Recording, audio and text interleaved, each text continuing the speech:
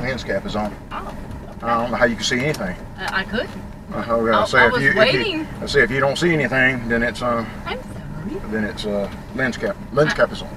I Afraid suck as a... Afraid it'll steal my soul away. Well, here we go, folks. The ride has begun. The deer scouting vlogs for 2018 start right here. It's a Monday, isn't it, honey? Yes. Monday, July 2nd. First week in July. Happy 4th of July, everybody. Happy birthday, America. And we are heading into the hilltop stand. We got five stands, 5 cameras. We wanted to see what's moving around over here. First time we picking up the cards, and we all gonna find out what's moving around here together. Stand by.